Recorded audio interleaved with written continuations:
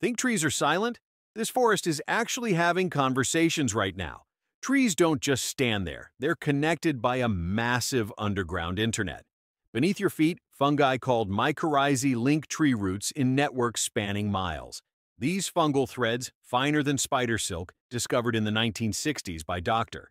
Suzanne Simard, carry chemical messages between trees. Mother trees can send carbon, nitrogen, and phosphorus to struggling seedlings, even different species. When attacked by insects, trees warn neighbors through these networks using chemical alarm signals.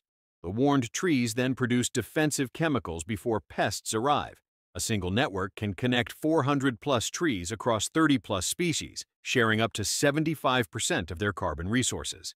This wood wide web shares resources, information, and support, nature's original social network. Every forest is actually one interconnected superorganism.